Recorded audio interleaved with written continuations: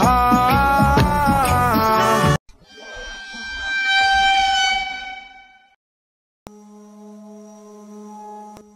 The year is December 1st, 1977. A lady named Vivian Horner created Nickelodeon. But first, before we talk about Nickelodeon, what is Nickelodeon? Nickelodeon was $5 movie theaters for people to watch short films with no sound.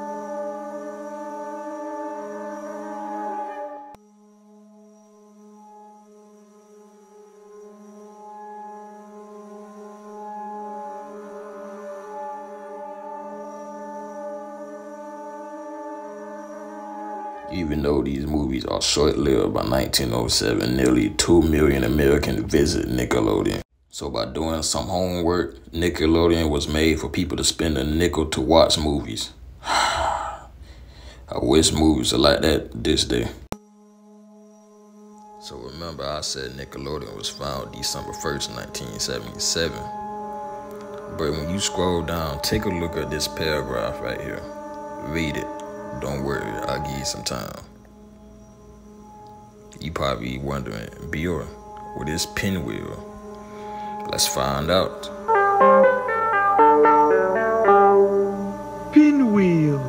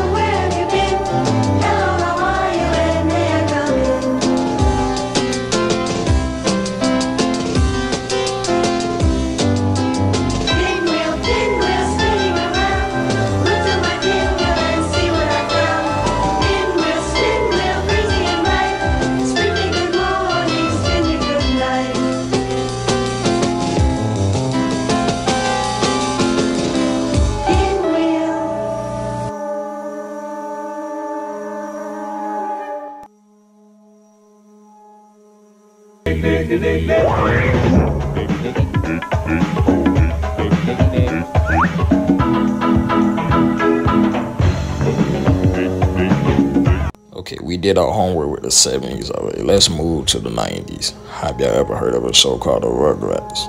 Yes, The Rugrats. You did? Okay, but have you ever heard of the Rugrats theory though? So I'm doing my homework on the theory, and it is stated Chucky died in 1986 with his mother. That's sad. And that's why Chaz is nervous all the time. Tommy was a stillborn. That's why Stu consciously made toys in the basement. And the twins, they not really twins. They got aborted. Angelica couldn't figure out whether it was a boy or a girl, so she created twins. And I know what you're thinking. Bill, what about Rugrats all grown up? I'm just leave this right here. I'm not gonna go any further. I'm gonna let y'all come with your own conclusion. Leave it down in the comment section.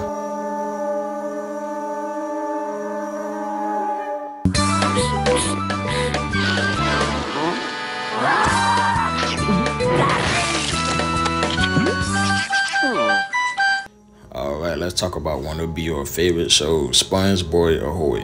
I used to watch this show all the time, especially the first 3 seasons.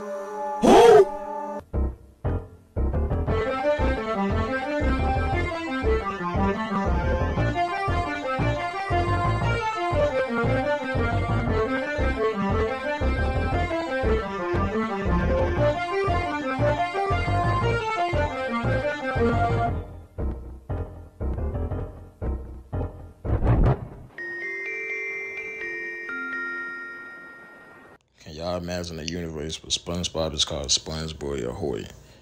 Luckily, we have to thank the Mop for copyrighting the name SpongeBob. Hey, Mop! Hey, Mop! Don't stop! Hey, Mop! The show SpongeBob Ahoy. Now let me stop playing. The show SpongeBob SquarePants also won an Emmy. Good old Kid Choice Awards. Y'all, I remember this. This was our Grammy. This was our Oscar, bro. But did y'all know the Kid Choice Awards originated in 1987? And it was called The Big Ballot. And co-hosts Brian Robbins, Dan Schneider, and Debbie Gibson.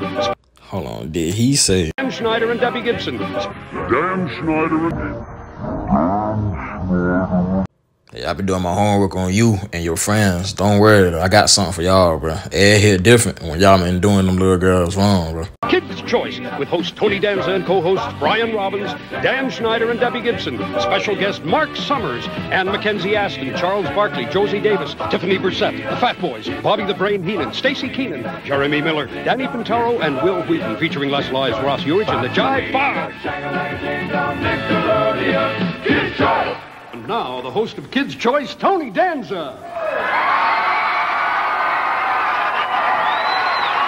Thank you. Thank you. Oh, The Kid Choice Awards in the 80s and the 90s was not for the weak, y'all. This right here is a group called New Kids on the Block. And the way they got treated, I don't wish it on nobody. thank you. Thank you. Thank you for... Alright, y'all, slime. Now, me as a kid, I never wanted to get slime. It was too cold. I seen the way people used to react. Fun fact, y'all, this is the first appearance slime being used in 1979. I tried to find a video. I couldn't find a video. If y'all have a video, I would love to see it. Can y'all please tag me in the link or something?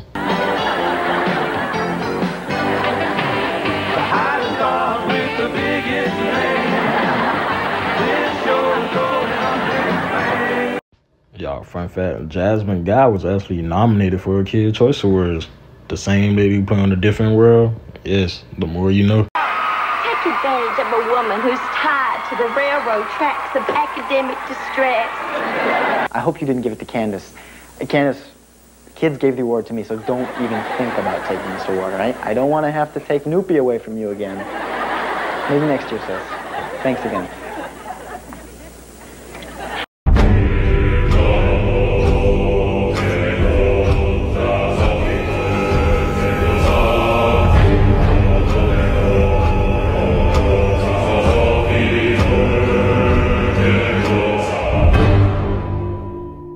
Before I start crazy, I understand y'all, this man made a lot of our childhood shows, man. Let's go over them right quick, right? Shall we? All That, Ken and Keller, Manisville, Drake and Josh. Zoe 101, iQuality, Victorious.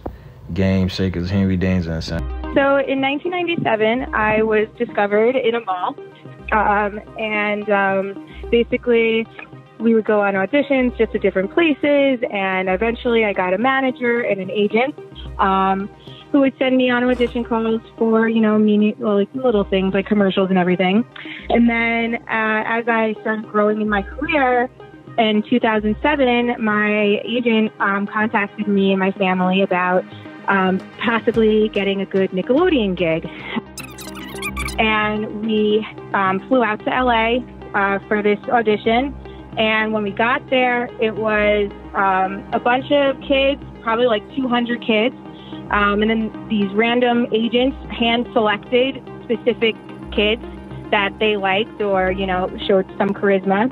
And then once about 40 kids were selected, we were then told to take off our shoes and that we were each going to go into a room to show the producer, who is Dan Schneider, the tapes to see who we would want on the show. And, of course, we always ask, like, oh, what do we have to do? Like, what would you like us to be doing once we're in there?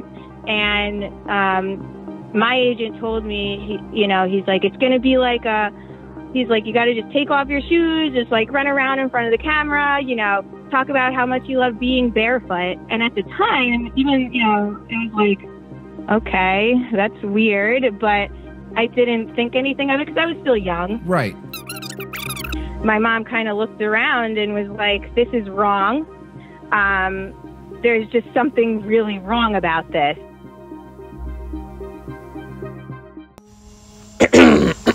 So guys, I made a list. Let's go over it. Dan need a reminder that they are a minor, Snyder. Dan, no toes, no shoes, Snyder. Dan, show me your soul or you get no roll, Snyder. Dan, if you want to show, those socks gotta go, Snyder. Dan, show me your feet, or you're not airing this week, Snyder. Dan, if you don't show no feet, you're not having no meet and greet, Snyder. So, yo, y'all, and I'm out, bro.